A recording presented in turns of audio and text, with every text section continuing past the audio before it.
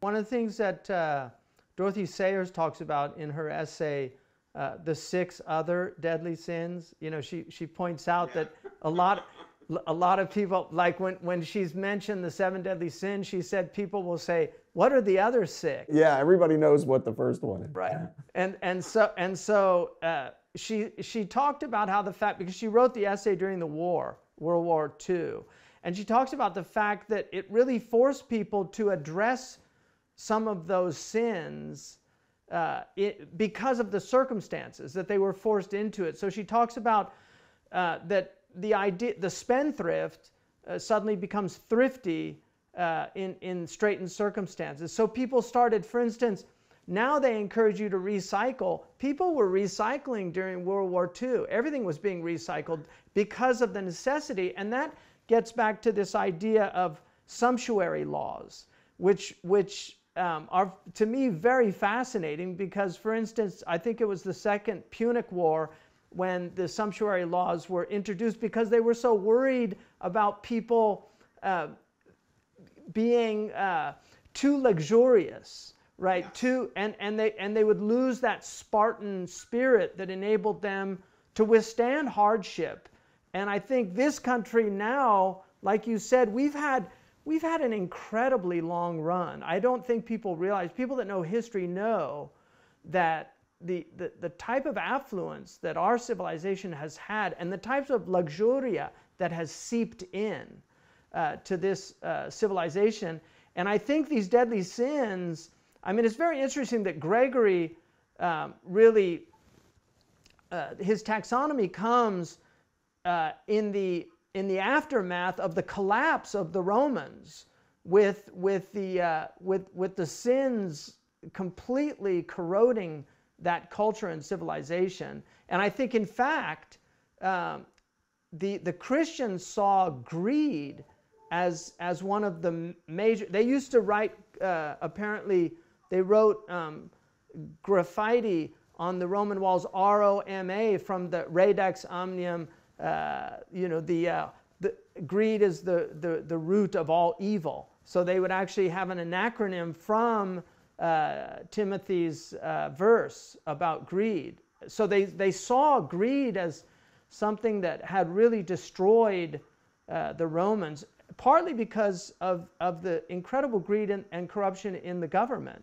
So I mean, our culture right now seems to be, I see the grip of at least three of these deadly sins. I mean, certainly lust has an incredible grip on this civilization, but envy and greed seem to be, and anger, really, I mean, when it gets down to it, all seven are pretty well established in the American ethos right now. I mean, what do you think?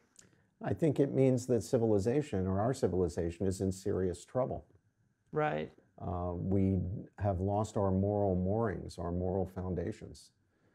We sometimes treat vices as if they're virtues, and even treat virtues as if they're vices. And I think we have to get straight about these things. But it's very hard because once the machine is up and running, people get caught up in that machine. And their values get messed up. We have a transvaluation of values, to quote that concept of Nietzsche's. That while things like wealth, status, prestige, achievement are good things in the sense that they're not bad things, they're not bad in themselves. With wealth, you can do many good things. You can use your social standing or social status to do many good things. But while they are not bad things, their value is merely instrumental. Wealth is not a good in itself. Status is not a good in itself. It's what you do with them that makes them good and bad. So if those are not the things that are good in themselves, if those are not the things to which we should fundamentally direct ourselves, that we should be most concerned about, then what are those things? The things that aren't merely instrumentally valuable. Family, faith, integrity, compassion, looking out for other people, developing a virtuous character, honoring the honorable, beginning with God, but everything else then in God's creation that is honorable. Getting students today to get their values straight is important. In theory, they understand that, but they very rarely advert to it because we have all these media of culture. And I don't just mean the news and entertainment media.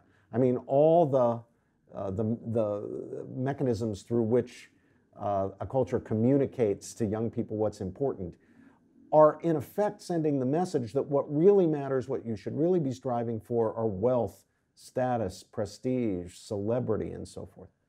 And those things, while again, they're not bad in themselves and can be instrumentally good, also open the door to corruption because it's so easy to fall in love with them.